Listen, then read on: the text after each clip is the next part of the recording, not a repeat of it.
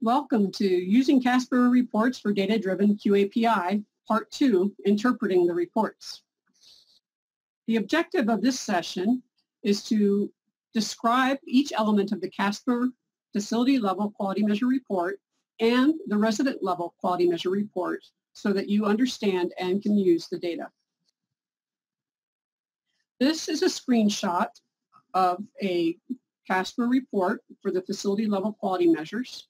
The top left-hand side shows you the facility ID number, the CMS certification number, or CCN, your facility name, the city, state, and the date that the data was calculated on. On the top right-hand side, you will see the report period, which is the report period selected by you, the user. The comparison group, which you can change if you decide to, but will be automatically populated when you open the CASPER reporting system.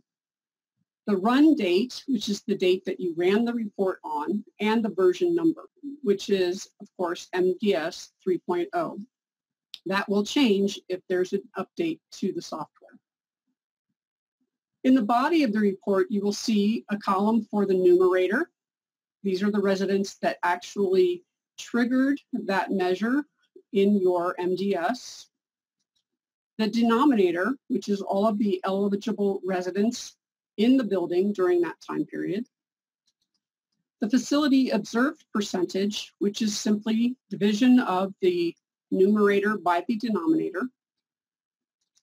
The facility adjusted percentage, which can be case mix adjusted, and you will notice in some instances that the number is different than the facility observed percentage. For example, looking at moderate to severe pain long stay, the facility observed percentage is 7.4%, while the facility adjusted percentage is 8.8%. Whether it's up or down, this is an indication that your residents are slightly different than what would be expected given your case mix. If it is adjusted up, it means that more residents are experiencing moderate to severe pain than would be expected. And if it's adjusted down, that you're managing pain for your patient mix better than would be expected. The next column shows you the comparison group state average. This is all of the nursing homes within the state that have MDS data reported. The comparison group national average, which is all of the nursing homes in the country that have MDS data. And the final column is the comparison group national percentile. This column is especially important because it will indicate what percentile ranking you are for each quality measure. And if it flags above, at or above the 75th percentile, it will be bolded and there will be an asterisk next to it. This is an indication to the surveyors when they are preparing for your survey that this is a quality care area that they should be focused on. This is the resident level quality measure report, and you want to make sure if you run this report that you're running it for the exact same time period as the facility level quality measure report, so that the residents that are listed in this report are the same residents that are creating your quality measure data.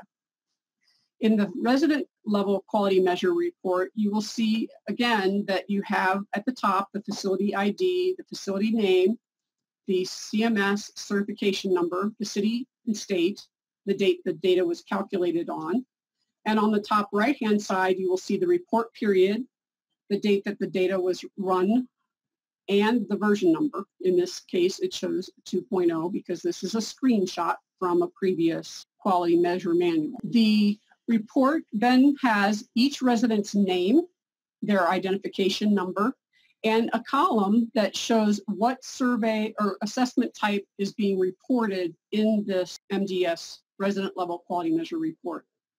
Then each of the quality measures are listed across the top, and in each column, you will notice that there is either an alphanumeric character or an X. And that X indicates if they've triggered that measure. And in this particular example, they have highlighted falls with major injury, and low-risk bowel and bladder continence, and the residents that are triggering for those measures. This is an example of how you can use this report to analyze the data and investigate your care practices. The quality reporting program that is part of the Improving Medicare Post-Acute Care Transformation or IMPACT Act requires that every nursing home submits standardized data, and it established a quality reporting program for the skilled nursing facilities. CMS was required to develop and implement quality measures from 5 quality measure domains using standardized assessment data, as well as looking at how facilities are using resources, hospitalization rates, and discharge to the community as part of this quality reporting program. The intent of this quality reporting program is to encourage facilitated coordination of care, improve outcomes for the beneficiaries, and provide an opportunity to compare quality across all settings. In quality reporting fiscal year 2019, they will continue with their cross-setting quality measures, and this is section GG data that you are providing through CMS. It looks specifically at Medicare fee-for-service residents using Part A, and it is used for your annual payment update determination. You have CASPER reports available to look at and evaluate your performance in the quality reporting program. There are review and correct reports, just as there are for the facility level quality measures. And there are quality measure reports for facility and resident level for specific to the quality reporting program. For fiscal year 2019, the measures that they are looking at are the percentage of residents or patients with pressure ulcers that are new or worsened, and this is a short stay measure. They're looking to see about the application of the percent of long-term care patients with admission and discharge functional assessment and a care plan that addresses function, again, section GG. Application of the percent of residents experiencing 1 or more falls with major injury, your long stay measure. And then they're looking at the Medicare spending per beneficiary for post-acute care, skilled nursing facility quality reporting program. They are adding in a potentially preventable 30-day post-discharge readmission measure, and they will continue to look at discharge to the community. This is a screenshot of the facility level quality measure report for the quality reporting program.